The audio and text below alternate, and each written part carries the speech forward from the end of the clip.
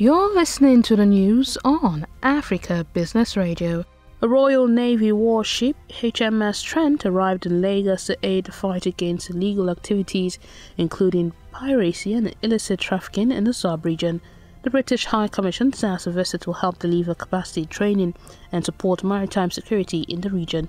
HMS Trent's mission is to support West African allies, helping countries to develop capability to fight illegal crimes at sea and ensure they can play an effective role in bringing stability to wider West Africa.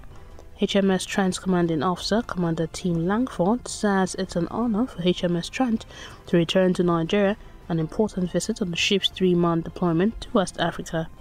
That was the news at this time on Africa Business Radio. You can continue to listen live online at www.africabusinessradio.com or via a mobile app. I am Chukunonso Modi, and thank you for listening.